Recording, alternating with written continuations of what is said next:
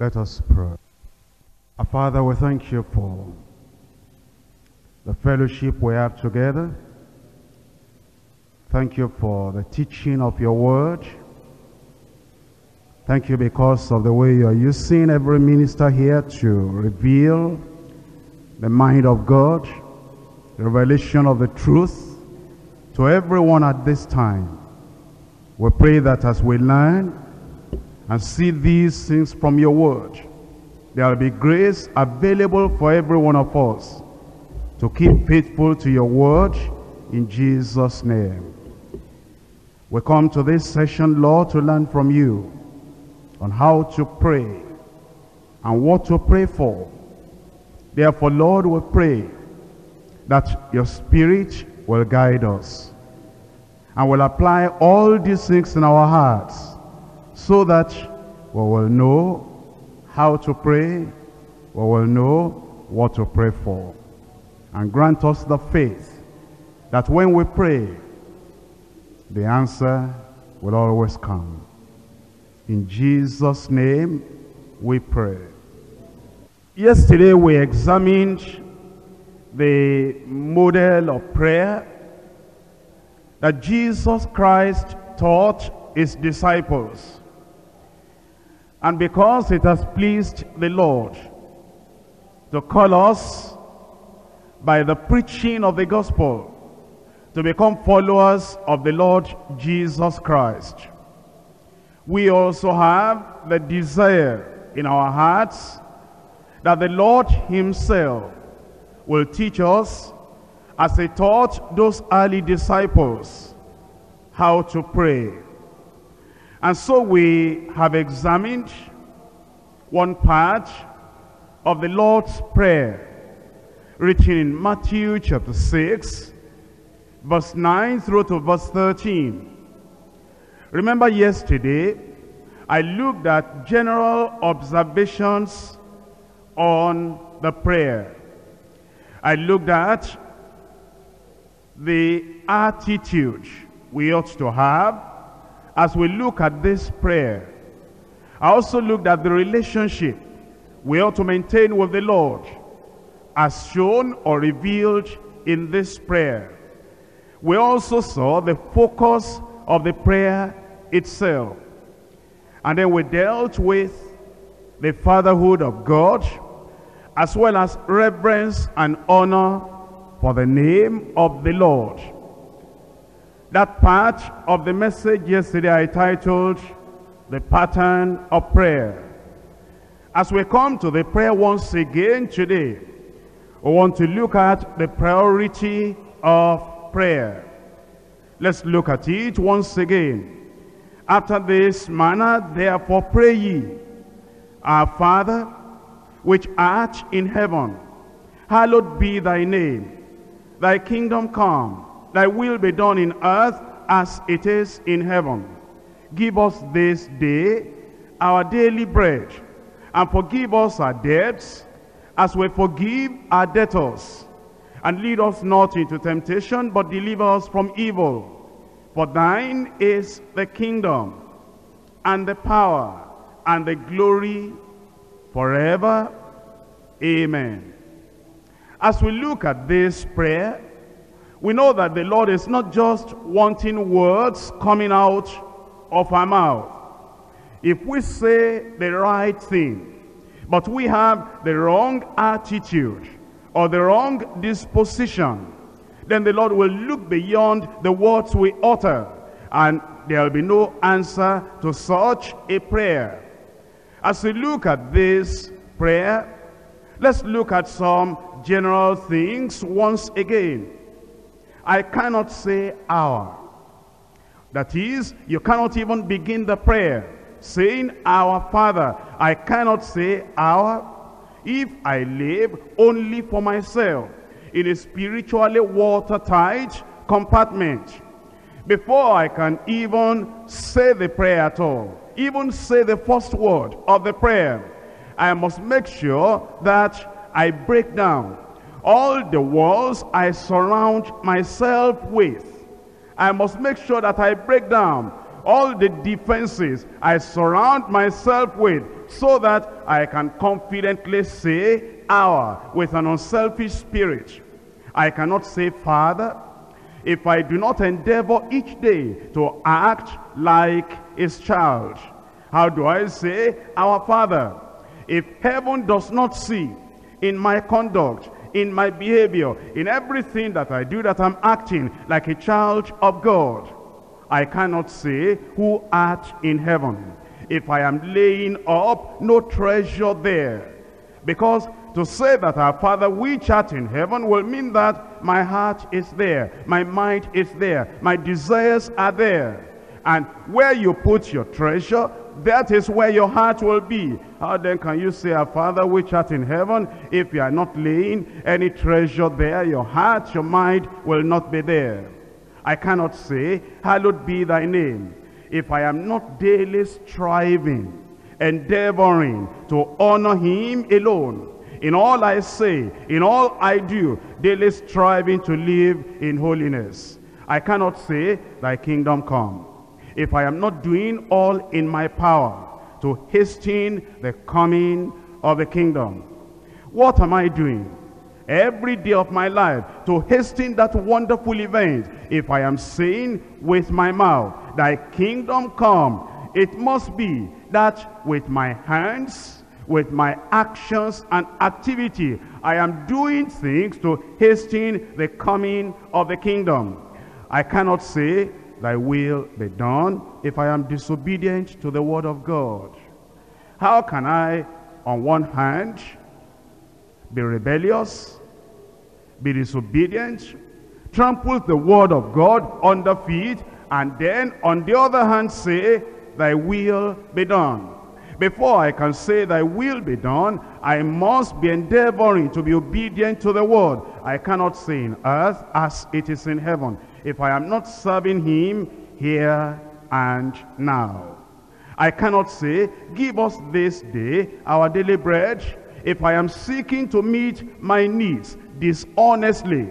How can I go in the way of dishonesty, in the way of fraud, and in the way that is contrary to the will of the Father, and at the same time I'm saying, well, although I'm stealing, although I'm fraudulent, although I'm going the wrong way, all the same, God, give me this day, or give us this day our daily bread. There'll be a contradiction in words with attitude, and your action will speak contrary to what you are praying. I cannot say, forgive us our debts, if I harbor a grudge against anyone. I cannot say, as we forgive our debtors, if I do not forget injuries caused by offenders. I cannot say, lead us not into temptation, if I deliberately place myself in the path of temptation. How could you place yourself right in the midst of the temptation and at the same time say, oh Lord, lead us not into temptation? I cannot say, deliver us from evil, if I do not put on the whole armor of God. That's the armor to put on, so that you can stand and withstand in the evil day. And if you are not putting on that armor, how can you at the same time say, deliver us from evil? I cannot say, thine is the kingdom, if I do not give the king the loyalty due him as a faithful subject. I cannot say, and the power, if I constantly fear what men may do to me. I cannot say, and the glory, if I am seeking honor for myself, if I'm seeking honor for my loved ones. I cannot say, forever, if the horizon of my life is bounded completely by time. If in my thought, in my desires, there is no thought of an everlasting relationship with God, there is no thought of eternity, how can I then say forever, when all my life, all my desires are bounded completely by time?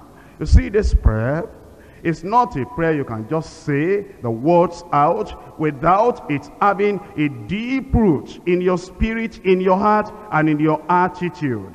This prayer and all prayers demand the right spirit and the right attitude. The section we're looking at in the prayer today will lead us to 3 points. Number 1, desire and concern for God's kingdom. Desire and concern for God's kingdom. Number 2, knowledge of God's will in prayer. The knowledge of God's will in prayer. Number 3, submission to God's will on earth. Submission to God's will on earth. Number 1, desire and concern for God's kingdom. In Matthew chapter 6, verse 10, thy kingdom come, thy will be done in earth as it is in heaven. For a person to pray like this, thy kingdom come, means he is desirous of the arrival of the king to set up his kingdom. For a person to pray like this means he is fed up of all the kingdoms of the world, and he wants the kingdom of God to come to replace all the kingdoms of the world. For a person to pray like this, it means that he has come to the realization that all the kingdoms of the world, from the time of Egypt to the time of Assyria, to the time of Syria, to the time of Babylon, to the time of the Medo-Persians, and to the time of the Romans, and to the time of the Greeks, and to the contemporary kingdoms of today, he is conscious of the fact that they have failed. And therefore he wants a kind of kingdom established by the Lord, a kind of kingdom operated by the Lord, a kind of kingdom that is spiritual, a kind of kingdom that Satan will have no part in. He is fed up with all the kingdoms around him, the kingdoms of history, and the kingdoms of the present time, and he now wants the future promised kingdom of God to arrive and to come. There is a desire within him that because all these other kingdoms have failed, and they will continue to fail, and right now they have had about 6,000 years to try, and they have not succeeded. One replaces the other, and since all these thousands of years, they are collapsing and they are failing. It is not the desire of these believers saying, oh God, you have granted enough chance, enough opportunity to the kings and the princes of the world to be able to make a kingdom that will be of spiritual benefit unto the sons of men. Thousands of years they have had the chance to do that. They have not done it. They cannot do it. They will not do it. Therefore, Lord, bring your kingdom. There is a desire for the kingdom of God to come. Not only that, there is a concern for that kingdom. That, oh Lord, there is a deep concern that we know you will do what you will do. But is there anything, oh Lord, in our hands which we can do to speed the coming of the kingdom? There is a concern that, oh Lord, is there anything I can do personally? Is there anything I can encourage my fellow brother, my fellow sister to do, so that the combined activity of the people of God will then fulfill some prerequisites of God to make the people to come? There's a concern in the heart of the person praying like this: thy kingdom come. This prayer, thy kingdom come, is expressed to the one who has the right to rule and to reign on the earth.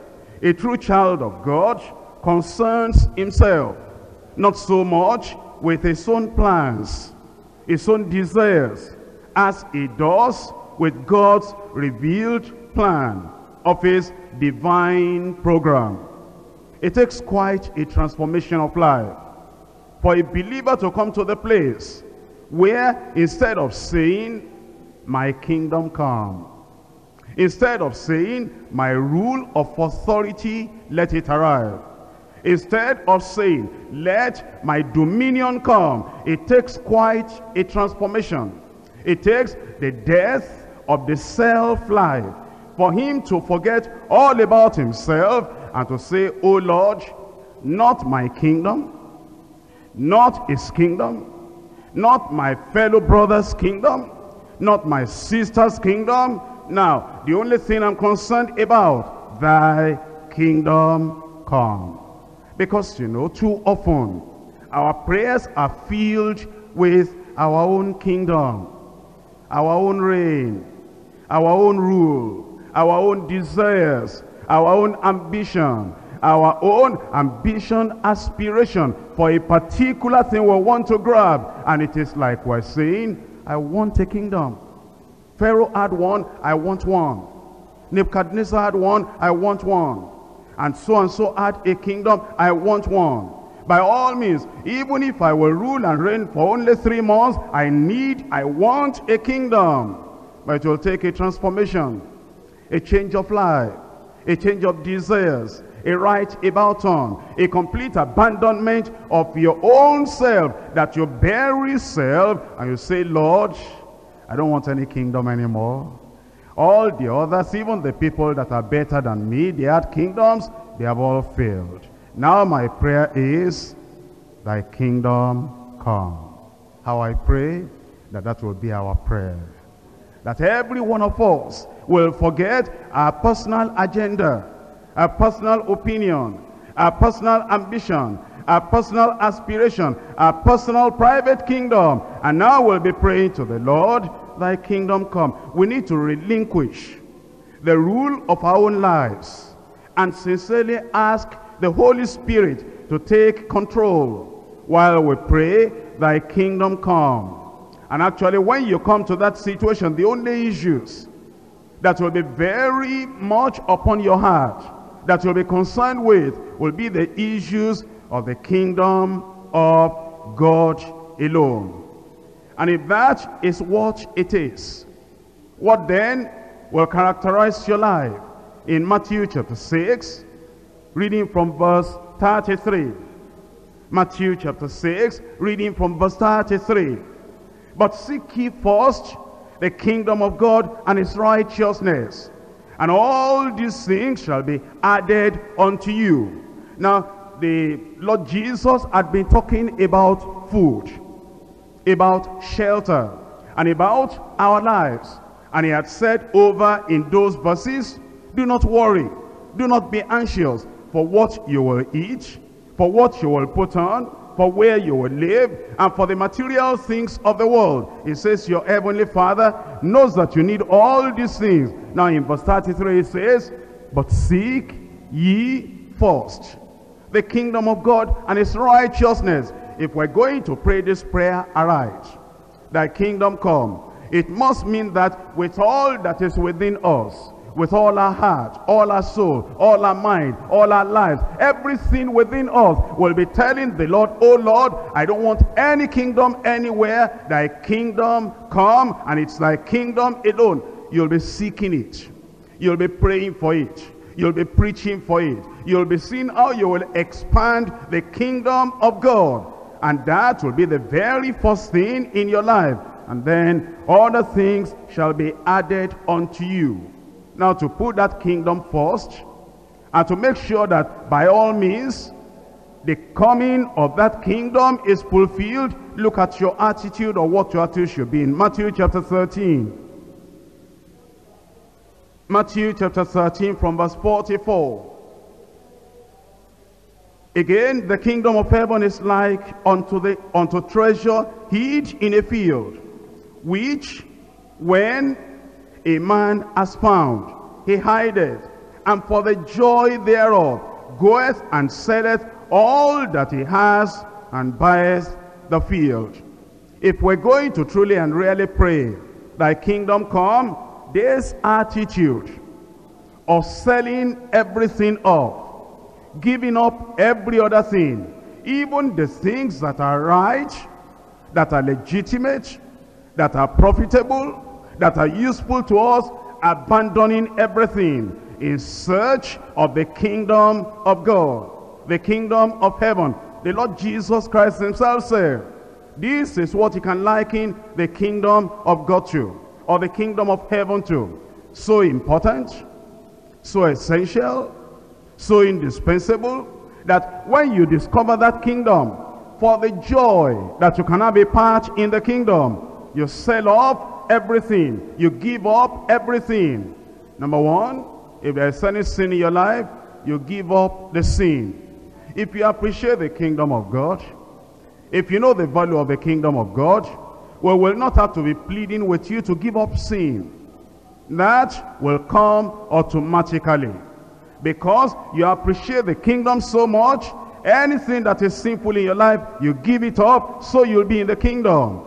Not only that, number two, the things that were gain to you, the things that were profitable to you. Paul the apostle said, I profited in the Jewish religion more than many of my equals. And yet, when he discovered Christ, the pearl of great price, when he discovered the kingdom, when he discovered this kingdom we're talking about, he said, the things that were gained to me, all those things I counted loss and dung for the excellency of Christ. And before you can pray with the right attitude, before you can pray with any truth in your heart, you have to give up even the things that were legitimately yours, rightly yours, so that you'll possess the kingdom. In verse 45, again, the kingdom of heaven is like unto a merchant man seeking goodly pearl, who when he had found one pearl of great price, went and sold all that he had and bought it. You've been looking for joy, for happiness in your life, and eventually you discover the only place you can have that joy and happiness is in Christ, in the kingdom of God. And therefore you went and you sold everything that will be contrary to that kingdom. And you say, oh Lord, here I come, empty-handed. All the things that tied me down, that would have pulled me back, I've rejected everything, I've forsaken everything. Now I want the kingdom. In Matthew chapter 11, from verse 12. And from the days of John the Baptist until now, the kingdom of heaven suffereth violence, and the violent take it by force. The kingdom of heaven suffereth violence, and the violent take it by force. We should understand as preachers that the kingdom of God is so great that before anyone can enter in, he will have to be violent to himself, violent to his own sin, violent to the things he loved before. And in our preaching, we should make the people understand that. Sometimes we make it too easy. You make the message so simple, so easy, that you feel that, well, everybody should come into the kingdom. Are they not going to leave their girlfriends? That's going to take some violence. Are they not going to give up their bottles of beer? That's going to take some violence. Are they not going to give up all their packets of cigarettes? It's going to take some violence. Are they not going to give up all their dubious ways of doing business? That is going to take some violence. Are they not going to give up all the things that minister to the pleasures, simple pleasures of the flesh? It's going to take some violence. Are they not going to even give up some position in the country to which they belong, if that position is threatening righteousness in their lives? It's going to take some violence. Are they not going to give up the denomination they have been attached to all their lives, and they had felt that that denomination, not Christ, but denomination, will take them to heaven? And already they have become maybe a knight there. That's knight starting with K. They have become a big officer in that particular denomination. And everybody is telling them, if you are not here, we don't know how their denomination can continue. And now he hears the word of the kingdom, and he wants to enter into the kingdom. If you preachers are going to help such an individual, tell him, without violence, he cannot get saved. Without being violent to all the things that mattered to him in the past, he will not be able to get saved. From the time of John the Baptist until now, the kingdom of heaven suffereth violence, and the violent take it by force. Look at a parallel passage in Luke chapter 16. Verse 16. The law and the prophets were until John. Since that time the kingdom of God is preached, and every man presseth into it. That means it's going to take some effort to get into that kingdom. You should have done that yourself, pressed into the kingdom. And also you will see, as you are being called to become a pastor and a leader, if you are going to be useful in the kingdom of God, there are some things that you even have to be violent with. You have been saved, you have been sanctified, you are baptized in the Holy Ghost, you have known the scriptures, you have got a call of God upon your life, and now you want to meet that call so that you will be able to be an instrument that will expand the kingdom of God. There is a kind of violence that is required in your life. In Luke chapter 9, from verse 59, and he said unto another, follow me. And he said, Lord, suffer me first to go and bury my father. Jesus said unto him, let the dead bury their dead, but go thou and preach the kingdom of God. You cannot even begin to pray the kingdom of God without severing some ties and relationships. You see, there are some people that are still mommy's son, mommy's daughter at the age of 45, at the age of 55. And whatever decision they want to take, mother must know about it. If they're going to give up whole company, whole business, if they're going to give up whole profession, if they're going to give up what has been bringing thousands of the national currency into the family purse, they have to tell their mother about it. And mother didn't hear the call. Mother didn't see the vision. Mother didn't know anything that the Lord is talking to you about abandoning everything to come and preach the gospel. And if you are not going to sever that relationship and close your mind and close your heart and just be brutal and sever that cord and say, I am going to preach the gospel, you'll never preach the gospel. If you are saying, well, daddy is sick and daddy may die anytime, and I'm the firstborn of daddy, and if I go now on missionary field and I continue to preach the gospel, if I hear that daddy dies, what am I going to do? Being the firstborn, I will wait and allow daddy to die. And because you love daddy so much, you don't want him to die in time either, but you're still waiting. And say, Lord, I accept the call. I love you. You know I love you. You know I'm born again. You know I'm sanctified. You know I'm a child of God. I know I will end up preaching the gospel. And there is no doubt about that. I know I'm going to do it. It's my life's work. And I'm going to preach the gospel. But Lord, you understand? He's the one that brought me to the world. I owe all my life, all my education, all my upbringing, everything I am today, I owe it to daddy. And because of what daddy has done, although I want to serve you, Lord, grant me this indulgence. And let daddy die first, and I do my part.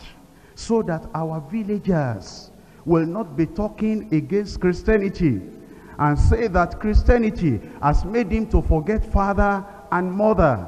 And now these people become spiritual, and in pretense, they say, Lord, I'm seeking for the glory of your name. If I just go now, on missionary field, and I leave my aged father there, they are going to be saying that these Christian people, they are not reasonable. They are not remembering their duty to their parents. Therefore, Lord, grant me the indulgence.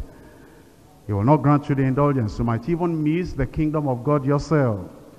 Read it again. And he said unto another, follow me. He gave him the call. You see, when some people hear the call, they need 1 year to think about it. They need 3 years to pray about it. And he says, Lord, suffer me first to go and bury my father. And Jesus said unto him, let the dead bury their dead, but you go and preach the kingdom of God. I'm going to ask you a question, difficult question. What if, as we are in this congress, you looked for somebody that should have been in the congress, and you didn't find him, and then 1 week after the congress, you met the brother, and you said, brother, I looked for you at the congress, and you were not there. And what happened to you? Well, what happened is that just before the congress, I heard that my father was sick at home, and I thought that my father might die. And then I told the pastor, I said, Pastor, although I should preach the Monday Bible study in the church this coming Monday, but allow me to run home because of this. Pastor said no. You say, what? Are you saying the truth? I'm telling you, pastor said no, but I went, because after all, I'm an adult now. So I missed preaching at that Monday Bible study. Then I came back about 2 days after, and I told the pastor, I said, Pastor, not that I disobeyed you, because I have the Spirit of God. You, pastor, too, you have the Spirit of God. The Spirit of God allowed me to go. I don't have any condemnation. And then the pastor said, all right, sit at home. You are no more a worker, and you cannot come to the congress. We have got other people to do the preaching. You, even in this congress, you are likely to say, what kind of leadership is that? That's Jesus' leadership. That's Bible leadership. Many people in this Bible church are forgetting Bible. They're using common sense. Jesus Christ said, go and do that preaching. Let the dead bury the dead, but you go and preach the kingdom of God. Look at verse 61. And another also said, Lord, I will follow you. Lord, you know me, I will end up being a preacher. Lord, you know me, I will end up being a missionary. Lord, you know me, I will preach the gospel. Lord, you know me, I'll become full-time. I will follow you. But there's something. Let me first bid them farewell, which are at home at my house. Oh Lord, I will follow you, but I have a wife at home. And the concept I understand about husband and wife is that how can I take a decision, even following the Lord, without going back home and telling my wife and see if she will be in agreement with this. And then, Lord, I'll bring word to you again. And you can be sure, if my wife doesn't mind, if the people at home, if they don't mind that I'm going to follow you and I'm going to preach the gospel, then I will come back and I will surrender my life to you and I will preach the gospel. Now listen, we don't allow that for people who are getting saved. If you preach the gospel and a person has been a sinner, and you tell him, repent, for the kingdom of God is at hand. And then you say, if you're going to give your life to the Lord Jesus Christ now, abandon the idol. And abandon all those sinful things. You want to do that now, raise up your hand. We're going to pray. And you are going to repent and turn away from sin. Then you see a man there that is a sinner. He didn't raise up his hand. But you saw he was crying. Tears were coming out. And you saw that he was bothered. He was convicted because of his sin. But he refused to come forward. He refused to come and pray. And then at the end, you saw him and the Spirit of God was telling you that that man is under conviction. You call him, you say, friend, I saw you were crying when I was making the altar call. But all the same, you didn't raise up your hand. And you didn't respond. What's the matter? And the fellow said, oh, I was convicted. And I know except a man be born again, he cannot see the kingdom of God. But I didn't come out because I have a wife at home. And you know, me and my wife, we normally take decisions together. And we normally decide what we're going to do. And although I see that this is the right thing, but I don't like to hurt my wife. I don't like to injure her. I don't like to do anything that will inconvenience her at all. Although I really want to get saved, I'll go home and discuss it. You preachers, what do you tell him? You say, no, this is a personal matter. The Lord is calling you into the kingdom of God. You say, you must repent now, or tomorrow may be too late for you. The conviction you have now may fade off, and you will never have the opportunity again. You say, right now, get on your knees, repent, and give your life to the Lord. That's what you say. Are you not a hypocrite then? When the Lord calls you, and you have a great conviction upon your life, and you're almost trembling with conviction, because you know those people are perishing, and the Lord is saying, go and preach the gospel. And then you say, Lord, I'll preach the gospel. No doubt about it. But I have a wife at home. And what they have taught us in this Deeper Life pulpit is that husband and wife are one. Oh yes, we taught that. But we didn't mean that if your wife backslides, run after her and backslide because you are one. We didn't say if your wife does not want you to follow the Lord wholeheartedly. We didn't say that unity in the family means that you rather dishonor the Lord, disobey the Lord, disregard the Lord, and then follow your wife. We didn't teach that. The Bible doesn't teach that. The Bible is teaching you that except a man hate father, hate mother, hate wife, that's the Bible, hate children, and hate his very life also, he cannot be my disciple.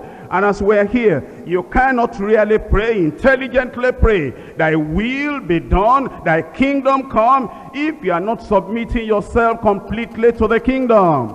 And if your wife has to edit your message, if your wife has to say, that illustration you gave when you were preaching, people will think I am a bad woman. People will think that I'm a backslider. You preach like that, these people are not going to respect me. If your wife is the one editing your message, moderating your message, and the one that will not allow you to say the cogent, pungent, convicting word in the Bible, you are no more a preacher. You are already disqualified from the kingdom of God, and you cannot pray thy kingdom come, because you are not a servant to the king of the kingdom. You are a servant and a boy to your wife. It takes violence to be able to come out straight and to bring the word of God and to say, I will not go and seek permission from the people at home. The Lord is calling me and I'm obeying the call of God. Look at it in verse 61. And another also said, Lord, I will follow thee, but let me first go and bid them farewell, which are at home at my house. And Jesus said unto him, no man, having put his hand on the plow, and looking back, taking permission from your wife, that's looking back. Going back to say farewell to the people at home, that's looking back.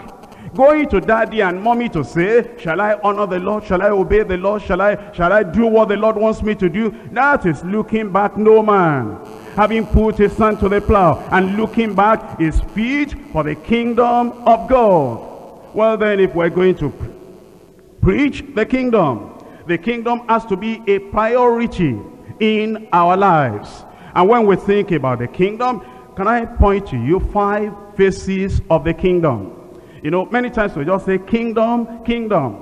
And we do not understand, and we do not know what are the various aspects and the various faces of the kingdom of God. There are 5 of them. Number 1, there is the universal kingdom. Number 2, there is the past aspect of the kingdom over Israel. Number 3, there is the present spiritual kingdom. Number 4, there is the earthly millennial kingdom. Number 5, there is a future eternal kingdom. Number 1, universal kingdom. That is, God being king over the whole universe. God is king over the whole universe. In Psalm 22 and verse 28. Psalm 22 verse 28. For the kingdom is the Lord's, and is the governor among the nations. That's talking about the overruling power and authority and rule and reign of the Almighty God. That he is supreme above all. And he still does everything, plans everything, coordinates everything according to his mighty, majestic plan. In Psalm 103. Psalm 103 verse 19. 103 verse 19. The Lord has prepared his throne in the heavens, and his kingdom ruleth over all. That is the universal kingdom of God. Then I told you number 2, past aspect of the kingdom over Israel.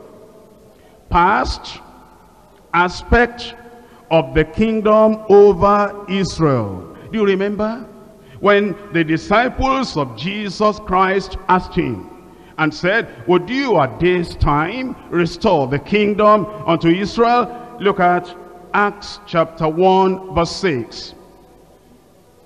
When they therefore were come together, they asked of him, saying, Lord, wilt thou at this time restore again the kingdom to Israel? In that language, restore again. It means there was a kingdom before. They lost it. They wanted a restoration of that kingdom. And it said, will you again restore the kingdom unto Israel? There was a past aspect of the kingdom. Did Israel know that? Oh yes, Israel knew. In 1 Chronicles chapter 29. 1 Chronicles chapter 29. Verse 11. Thine, O Lord, is the greatness and the power and the glory and the victory and the majesty, for all that is in heaven and earth is thine. Thine is the kingdom, O Lord, and thou art exalted as head above all. Both riches and honor come of thee, and thou reignest over all. And in thine hand is power and might, and in thy hand is to make great and to give strength unto all. Although that also talks about the aspect that is universal, the universal kingdom of God. But the king of Israel recognized that in particular. Number 1, universal kingdom. Number 2, past aspect of the kingdom. Number 3, present spiritual kingdom. In the present time, the present era or age, there is the kingdom.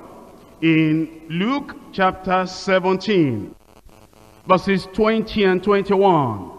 And when it was demanded of the Pharisees, when the kingdom of God should come, he answered them and said, the kingdom of God cometh not with observation, neither shall they say, lo here or lo there. For behold, the kingdom of God is within you. That's the present aspect of the kingdom. And the moment you are born again, you enter into that spiritual kingdom. That present kingdom. Colossians chapter 1, verse 13. Who has delivered us from the power of darkness, and has translated us into the kingdom of his Son. It means if we're born again, if we're redeemed, we're already in that spiritual part of the kingdom now. He has delivered us and he has translated us into the kingdom of his dear Son. Number 4, there is the earthly millennial kingdom. Earthly millennial kingdom. In Revelation chapter 20, Revelation chapter 20 verse 6, blessed and holy is he that has part in the first resurrection. On such the second death has no power, but they shall be priests of God and of Christ, and shall reign, there's a kingdom there, and shall reign with him 1,000 years. 1,000 years, that is a millennium. And there is the earthly millennial kingdom. Zechariah chapter 14. Still talking about the millennial kingdom. Zechariah chapter 14, verse 9. The Lord shall be king over all the earth. Now, we have talked about the universal kingdom of God, that he rules over all. That's not in the future. That universal kingdom of God is for the past and the now. But this is talking about a future kingdom. And it is the millennial reign that is in view here. The Lord shall be king over all the earth. In that day shall there be one Lord, and his name one. And all the land shall be turned as a plain from Geba to Rammon, south of Jerusalem. And it shall be lifted up and inhabited in her place, from Benjamin's gate unto the place of the first gate, unto the corner gate, and from the tower of Amaniel unto the king's wine presses. And men shall dwell in it, and there shall be no more utter destruction, but Jerusalem shall be safely inhabited. That's earthly, that's millennial. Number 5, the future eternal kingdom. There is also a future aspect of the kingdom beyond the millennium, that is eternal, everlasting. In Daniel chapter 2,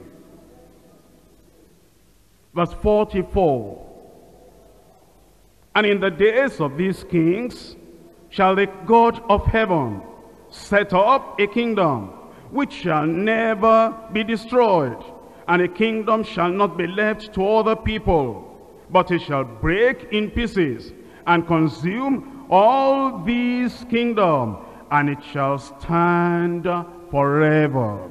That is the future eternal kingdom.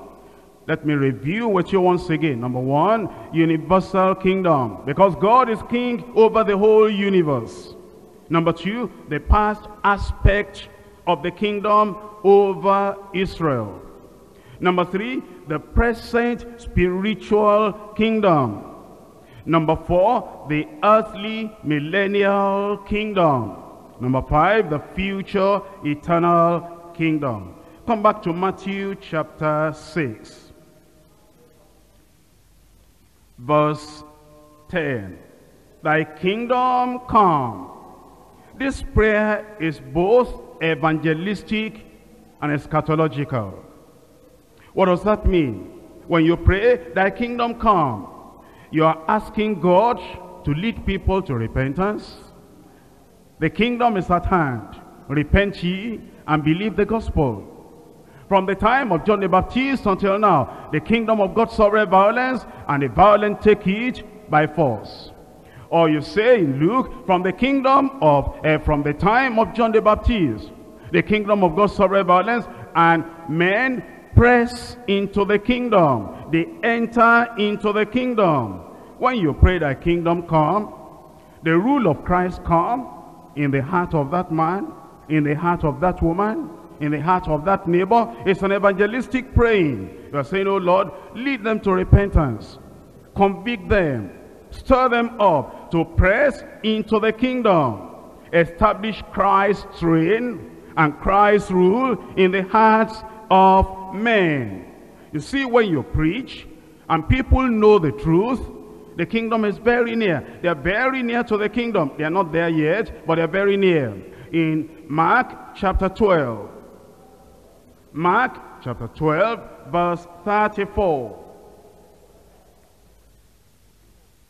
And when Jesus saw that he answered discreetly, he said unto him, Thou art not far from the kingdom of God.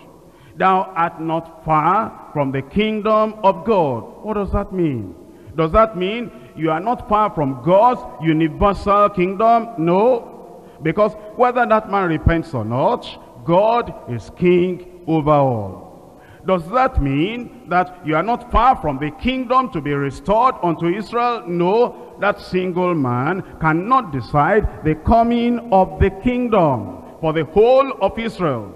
Does that mean you are not far from the millennial kingdom? No, that one will come at a time appointed by the Father. Does that mean you are not far from the future eternal kingdom? No, not at all. That is still far away in the future, in the eternal, even beyond the millennial kingdom. It's saying you are not far from the spiritual kingdom. The kingdom whereby your life will be transformed, your life will be changed, is very, very near now if you can repent and offer yourself unto the Lord. Thou art not far from the kingdom. Number two, when you are praying, thy kingdom come, you are asking the Lord to redeem Israel and to break the rule of other kingdoms over Israel, and to come to the time that the Bible has said a remnant in Israel shall be saved. To come to the time where the word of God has definitely declared that the Jerusalem shall be trodden down of the nations until the time of the Gentiles be fulfilled. You are saying, oh Lord, when will it be? When you are saying, thy kingdom come. First of all, spiritual kingdom, let people repent, let people be convicted, let people be converted, let people be born again, let them get into the kingdom. But number two, you are praying for the restoration of the kingdom unto Israel. You are saying, oh Lord, Jerusalem had been trodden down under the feet of the Gentiles. And when will the time of the Gentiles be fulfilled? When you will restore the kingdom once again unto Israel. But not only that, when you pray, thy kingdom come, you're asking God to put an end to rebellion all over the world and establish a pure government, a pure kingdom where righteousness and holiness will reign. 2 Peter chapter 3 from verse 10. But the day of the Lord will come as a thief in the night, in the which the heavens shall pass away with a great noise, and the elements shall melt with fervent heat, and the earth and also the works that are therein shall be burnt up. Seeing then that all these things shall be dissolved, what manner of persons ought ye to be in all holy conversation and godliness, looking for and hastening unto the coming of the day of God, wherein the heavens being on fire shall be dissolved, and the elements shall melt with fervent heat. Nevertheless, we, according to his promise, look for the new heavens and the new earth, wherein dwelleth righteousness. You see, when you pray thy kingdom come, you are saying, oh Lord, there's so much conflict in this world, so much sin in this world, so much suffering in this world. Oh Lord, you have a kingdom better than all the kingdoms of this world. Oh Lord, look at the unrest, look at the suffering from nation to nation all over the world. Look at the confusion. When are you going to bring the kingdom? And you go on your knees and with real devotion in your heart you say, Lord, thy kingdom come. Let's now go to Matthew chapter 6. Reading from verse 9.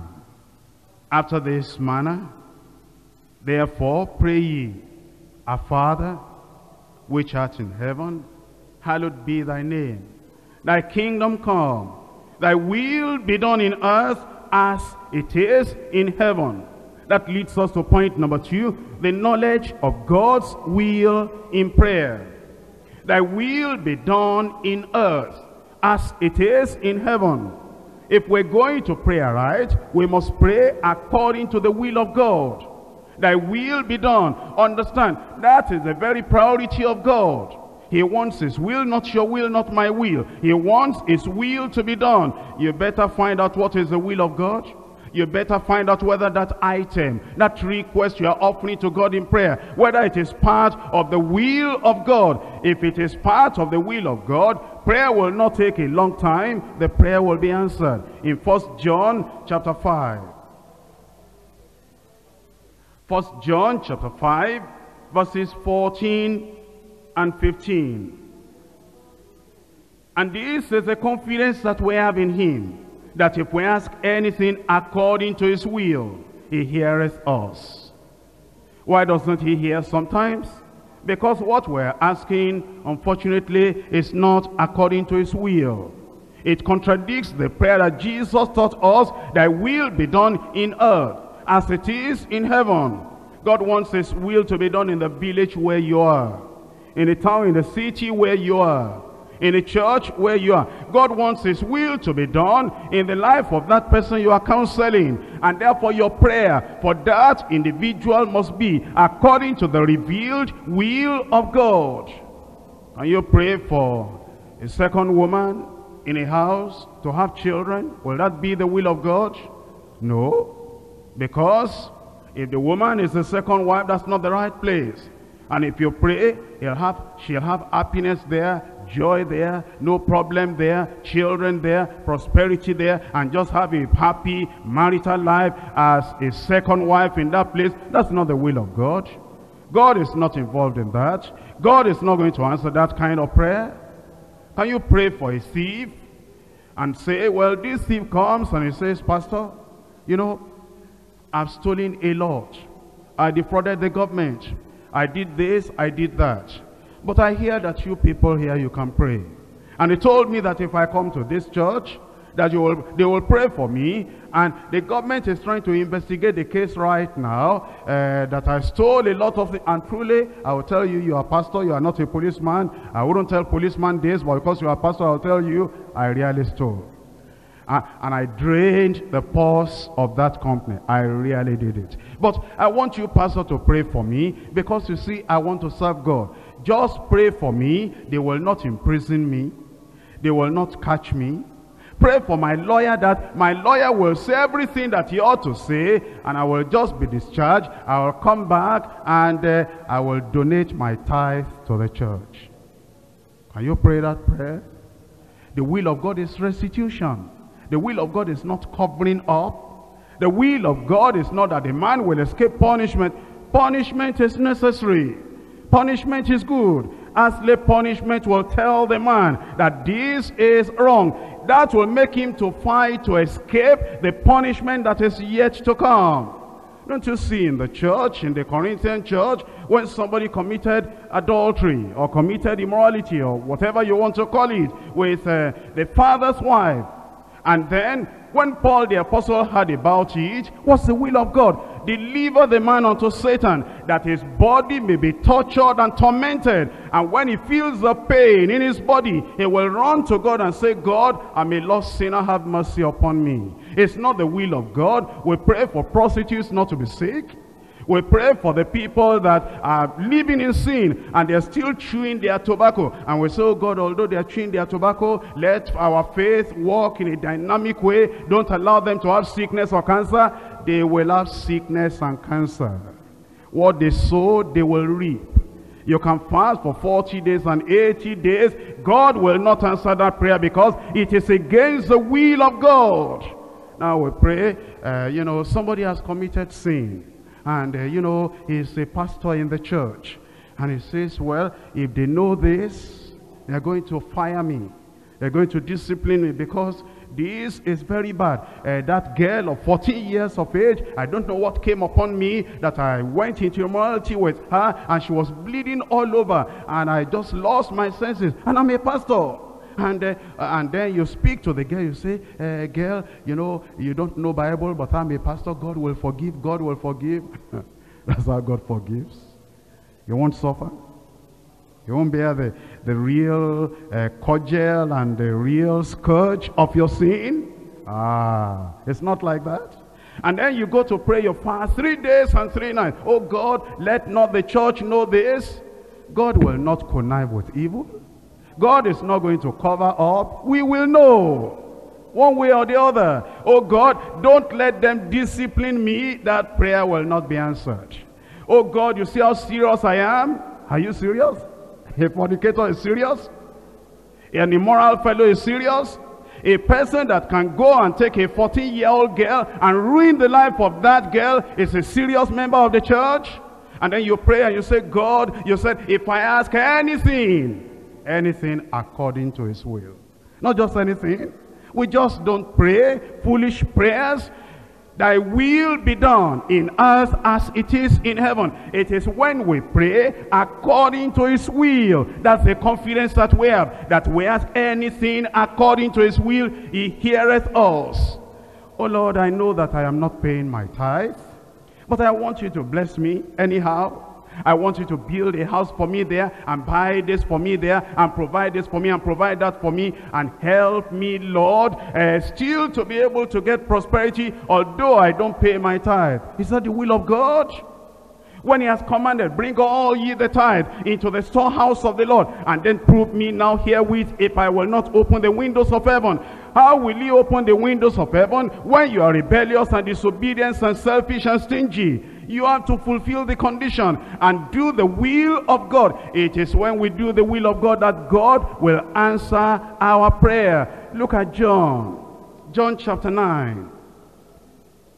Gospel according to St. John, and in verse 31. Now we know that God heareth not sinners, but if any man be a worshipper of God and doeth his will.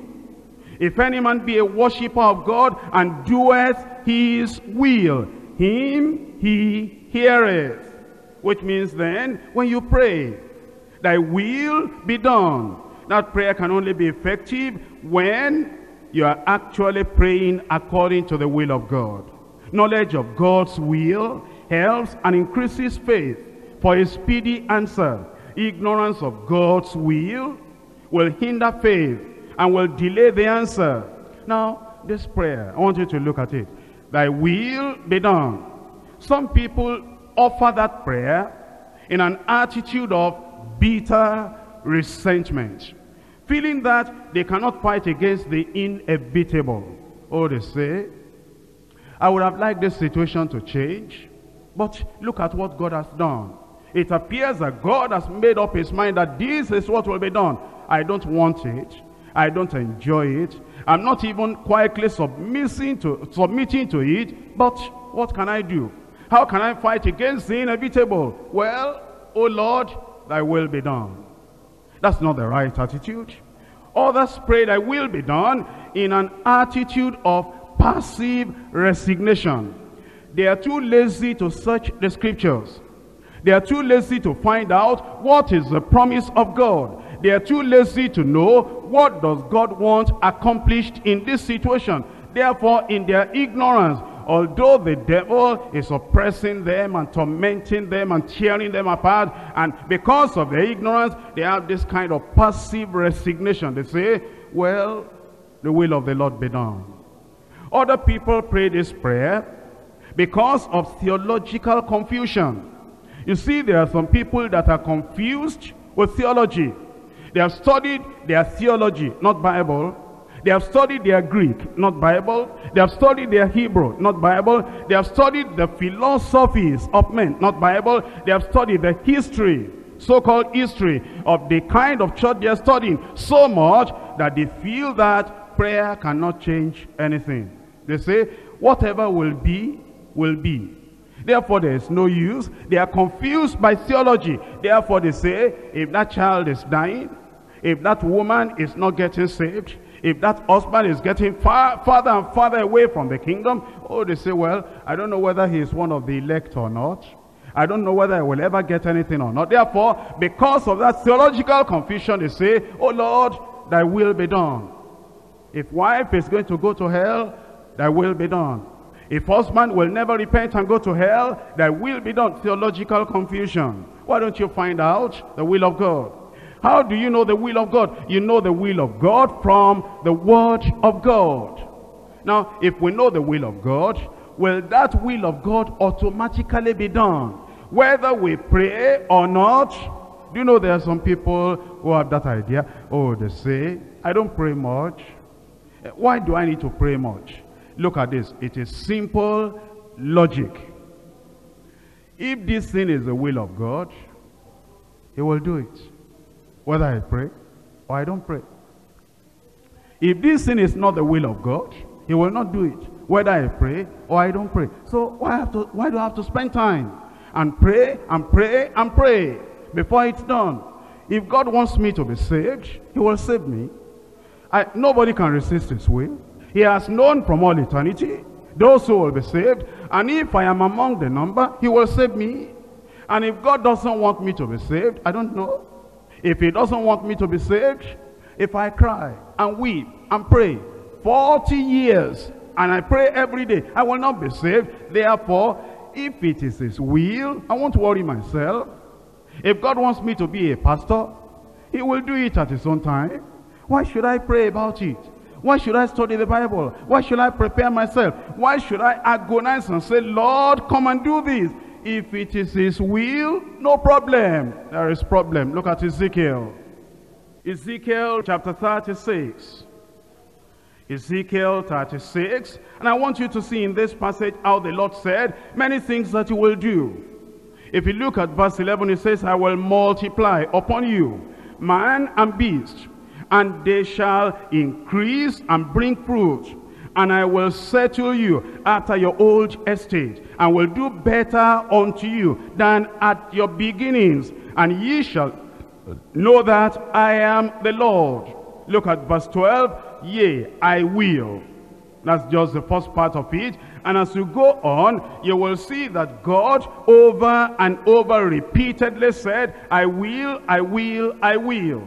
And if you come on to verse 23, it says, I will sanctify my great name, which was profaned among the heathen. If you go to verse 24, for I will take you from among the heathen, and gather you out of all the countries. I will bring you, that's the word I will again. I will bring you into your own land. Verse 25, I will sprinkle clean waters upon you, and ye shall be clean. In verse 26, a new heart also will I give you. And in verse 27, I will put my spirit within you. And on it goes, talking about what God will do. Look at verse 36. Then the heathen that are left round about you shall know that I, the Lord, build the ruined places, and plant that which was desolate.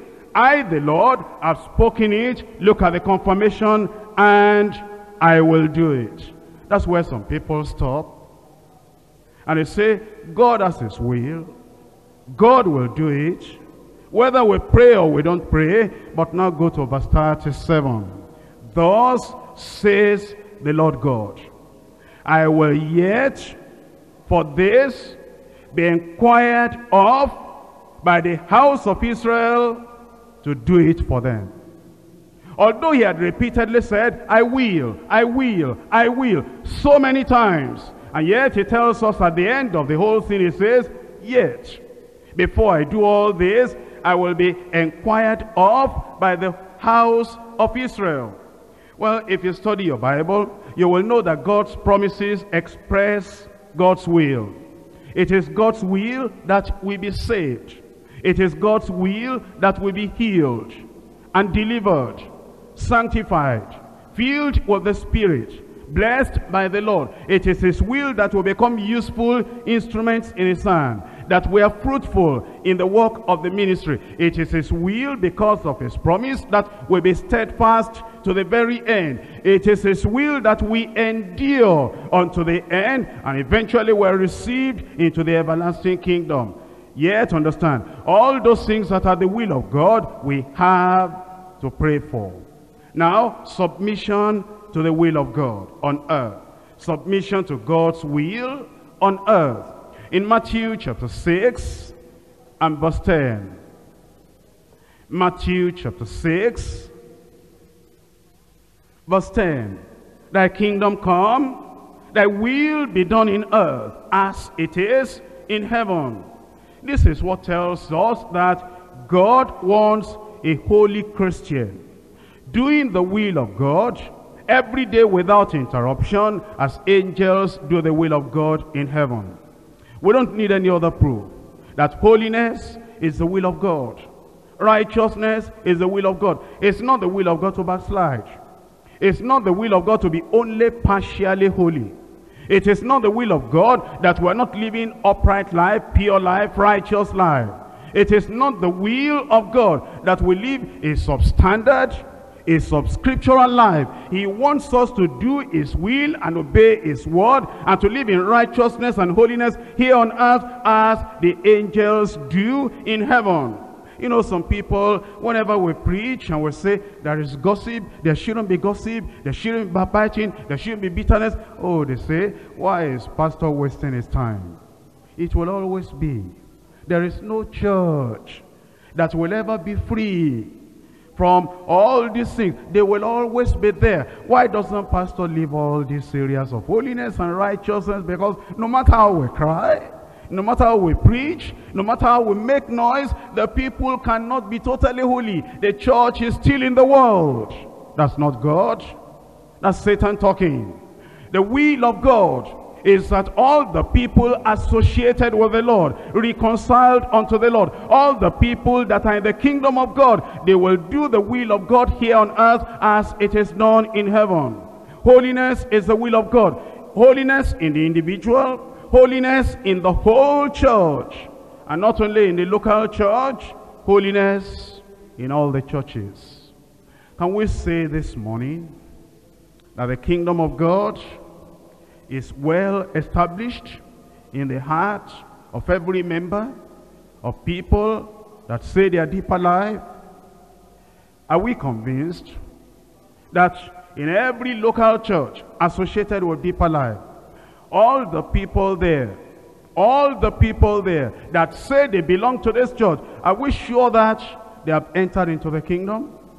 Are they cutting off everything that will hinder them to get into the kingdom? Are they desirous of the kingdom? Have they abandoned their own kingdom? Are they exalting, elevating, desiring, esteeming only the kingdom of God? Can we say with any iota of truth that all the members of our churches, that the will of God alone is their consuming desire, that what they are praying for every time is, Lord, not my will, not my mother's will, not my daddy's will, not my husband's will, not my wife's will. I know people here that can leave the church if that's the will of their wives. If their wives will keep on complaining about the preacher and say, they don't love us in this church, they don't want us in this church. Look at it, whenever he preaches, he must say something against me. My husband, is this where we are going to be for the rest of our lives? I know husbands that will say, well, since my wife doesn't enjoy the church anymore, I better pack my load and leave the church. You are under the will of your wife. But the Lord wants you to come to the situation where you say, not my wife's will. My wife doesn't dictate the messages I preach. There are people here, if their wives are against a particular thing, they cannot preach that thing. If their wives are using jewelry privately, if their wives are using some cosmetics and some things, some additions to their hair, or their wives are using some things, they dare not touch that area of message. Which will are we here for? And here we are at the Congress. This church, except every one of you that I see now, sitting down or standing up, a man, a woman, except you'll come to the situation where you say, oh Lord, not my will, not my wife's will, not my husband's will, not anybody's will. I want to do the will of God in heaven, as angels do the will of God. You know, we don't have time. We don't have time. Time is going. And the Lord will soon come. And except we come to this realization, except you are praying with all your heart, all your soul, all your mind, and you are saying, thy kingdom come, How can you make the rapture if you're all for your kingdom, all for your pursuit, all for your desires, all for your aspiration, all for your own ambition, all for what will be convenient for your flesh? How will you ever make heaven? You know, sometimes I think about it, and I say, a church as large as this, how many of them will make heaven? I think about it every day. I see you now. Here is leaders meeting. And last night, when the preacher finished his preaching, he said, if there are people here that are living in besetting sin, raise up your hand. And you must know that as the pastor, I have to open my eyes and watch. I wanted to see how many of the people we gather together here who are supposed to be preaching against sin, preaching against Satan, preaching for the kingdom of God to come. I want to see how many of them are still under the feet of the devil. And I saw hand in every hall. Here and here in front of me, and there over there in the French, among the French people, among the Yoruba people in that hall. I looked everywhere and I saw people here. I don't know, I think I even saw hands in the choir. I saw here, I saw everywhere. I said, oh my God, I'm lost. Church, Congress of leaders, of the people that are supposed to destroy the works of the devil, of the people that should have forgotten sin many years ago, of the people that should have been able to say, the devil cometh and he findeth nothing in me. I saw them raising up their hands, they were waving it. Oh yes, I want to overcome sin. Who made you a pastor in Deeper Life? If we are going to do the work of God, let's come to the point where we realize that will be done on earth as it is done in heaven. And if you are going to preach, you must preach according to the will of God. You see how I preach? I'm not looking for friends. I'm not looking for somebody to come and shake my hand. That was a good message. If you condemn sin, it's not going to be a good message. Something that cuts you and pierces you and burns you and convicts you, that's not a good message. It's a hard message. And here we are at the Congress. You want to say, oh Lord, the past is past. Much time has been wasted. Much ministry has been wasted. Much of my efforts have been wasted. And much of what you have done has been wasted. Why don't we then start afresh and start anew and say, now, from now on, thy kingdom come. Thy will be done on earth as it is in heaven. Many years ago, when I knew the Lord, there were many people around me. And those people, church people, they preach salvation, they preach sanctification, they preach Holy Ghost baptism, they preach a lot of things. And I began to obey the word of God. And the pastor of that church, he is dead now, the overseer. He called me and he mentioned my name. He said, you are going too far. You are carrying this thing too far. I said, what have I carried too far? I've not done enough. I want to be spent for the gospel. I want to do the will of God as it is done in heaven. Oh, he said, we must limit the consecration and limit the obedience. I left him. I didn't know I would leave their church, but I left him. I went to pray. I said, God, if there's only one person in the whole world that will do the will of God on this earth as it is done in heaven, if I don't have any encouragement, no other person in the whole world, and I will be the only one to do the will of God. Forget family, forget profession, forget education, forget every other thing. And the only assignment I have is to do the will of God on earth as it's done in heaven. I said, Lord, make me that individual. Deeper Life had not started that time. It was when they saw that all I wanted was the will of God and the word. Always reading Bible. I always had my earphone listening to something. I was always reading Pilgrim's Progress, reading Christian Perfection, reading 44 Sermons of John Wesley, reading Charles Finney, reading all those things. And the more I read them, I said, will of God. I was wrong, looking for the will of God. Only the will of God. If they said marriage, I said marriage. I'm looking for the will of God. Where is the will of God? Show it to me. I want to grab it. When they saw that I was too much on will of God, they kicked me out of their church. But here we are today. This is where that will of God has carried us. But it's now your turn. You are not doing it like I'm doing it. You're not standing for it like I'm standing for it. You don't hate yourself, your wife, your husband, your children. I'm telling you, I love this world more than children. And I love this world more than anything and anybody. Are you like that? You are not like that. You are sentimental people. You don't want the will of God. Why don't we at this time come to the Lord and say, oh Lord, from now on, thy kingdom come. Thy will be done on earth as it is done in heaven. Rise up and let us pray.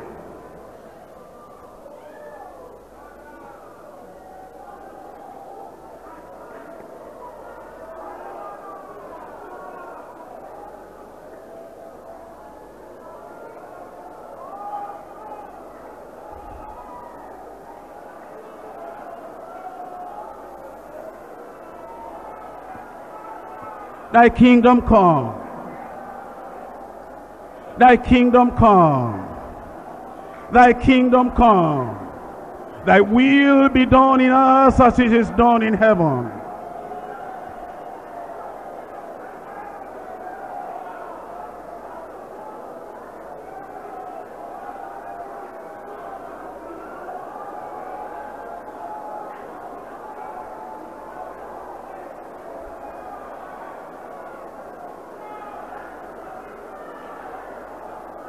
Are you standing for the truth? Are you standing for the word of God? Are you wanting to do the will of God, whatever the cost may be? And you say the cost may be high, whatever it is, whenever it is. Oh Lord, thy will be done here on earth as it's done in heaven.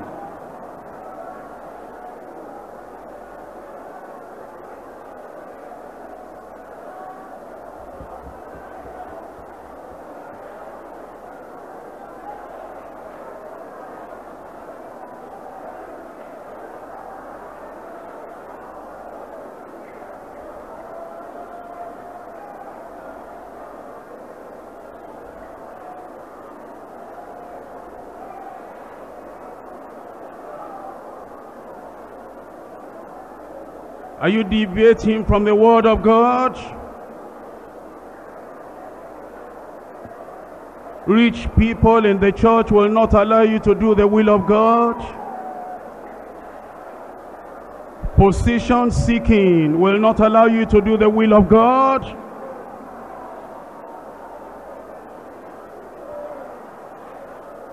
Looking for ease and pleasure will not allow you to do the will of God.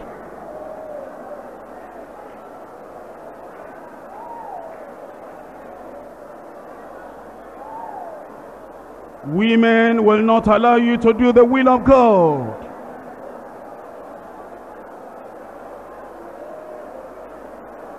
Your boss in the place of work will not allow you to do the will of God.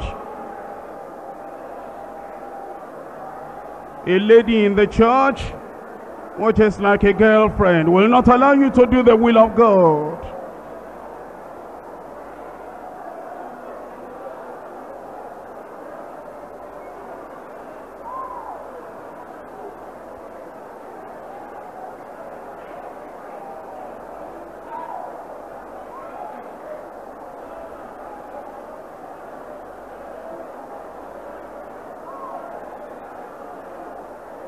Marriage will not allow you to do the will of God.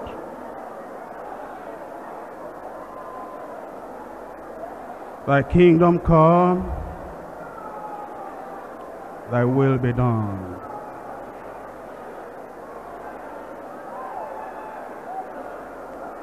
Thy kingdom come, thy will be done.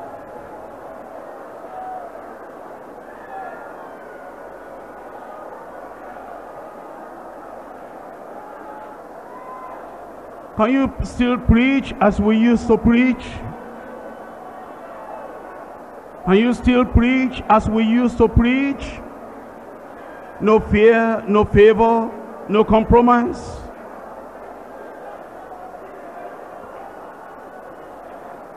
Are you living above sin?